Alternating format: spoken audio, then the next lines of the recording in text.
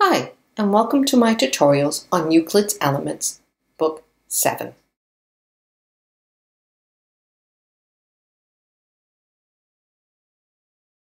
This tutorial will be on Proposition 2 of Book 7. And in this proposition, we are given a method used to find the greatest common divisor between two numbers. It is very similar to what we did in Proposition 1. What we're going to do is continuously subtract the smaller number from the larger number until we can no longer do so. Switch roles, do it again, repeat, until we end up where one number is measured by the other. And if this is true, then the smaller number will be the greatest common divisor.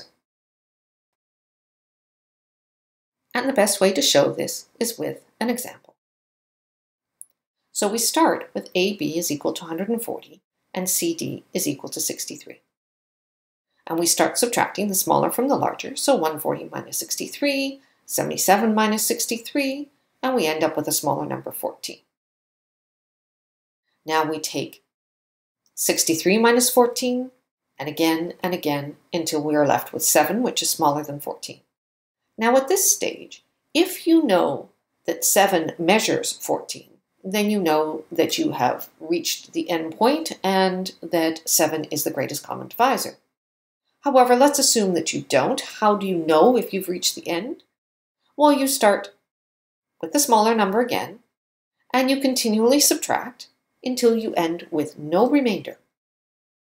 And if that's the case, then you know that 7 measures 14, or that CF measures AE, and that the greatest common divisor is 7, or CF. So now we need to prove that this is true. So we're starting off with one situation where where CD measures AB. Now, if CD measures AB, there can't be a number larger than CD that also measures CD. So in that case, this has to be the greatest common divisor because there can be no number larger than CD that also measures CD. So this is a very simple situation and the proof is relatively straightforward. So now let's look at the situation where CD does not measure AB. So we end up with a situation where BE is measured by CD. And DF is measured by AE, and AE is measured by CF. And again, this proof is, or proposition, is stating that CF would then be the greatest common divisor. So before we go forward, we first need to prove that CF is indeed a common measure. So let's look. We have AE is measured by CF. Now, DF is measured by AE. So DF is equal to AE plus AE plus AE, and so on and so forth, which basically comes to that CF measures DF. So let's look at this again, because I'm going to be using it over and over again, and I don't want to have to always repeat myself.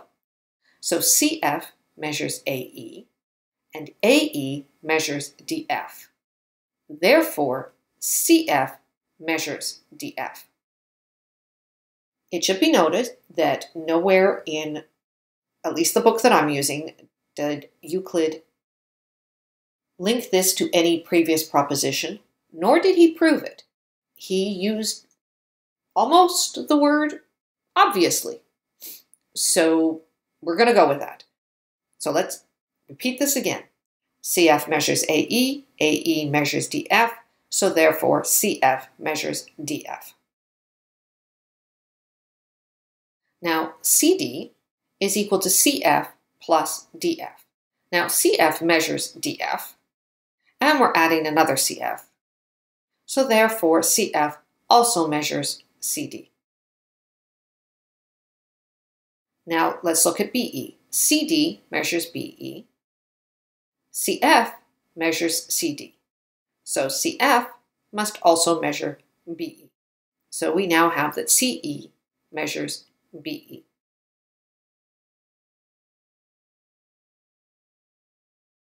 CF measures BE, CF measures AE. So CF measures both of these. If we add them together, we get AB. So therefore, we now have that CF also measures AB.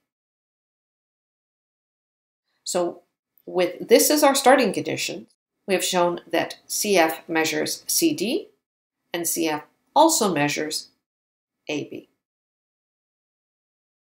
So thus we have shown that CF is a common measure of AB and CD.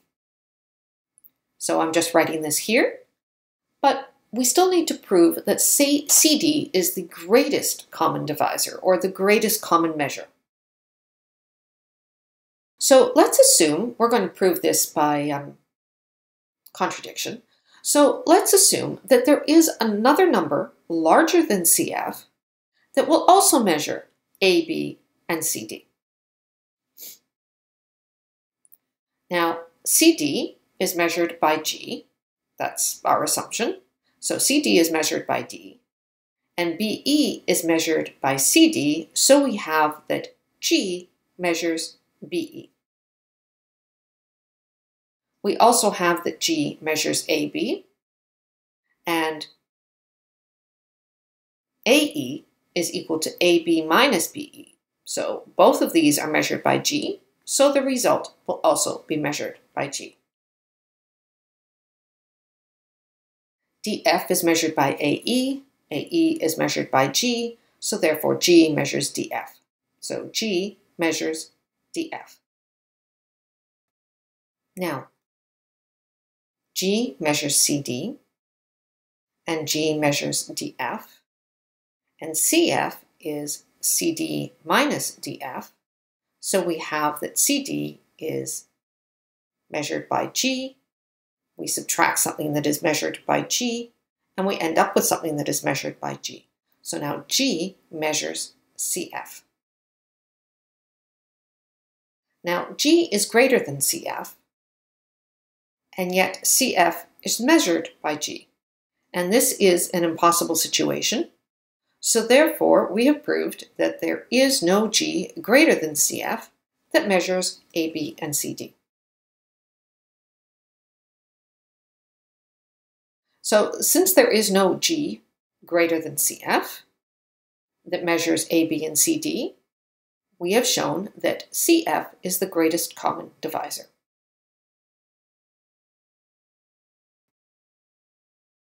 This proposition also comes with a porism. If we have a number, and let's assume this G greater than CF doesn't work because we know that introduces a contradiction. So if we take out that G is greater than CF, so it can be less than CF, just cannot be greater. If we have a number, G, that measures two numbers, AB and CD, then it also measures the greatest common divisor.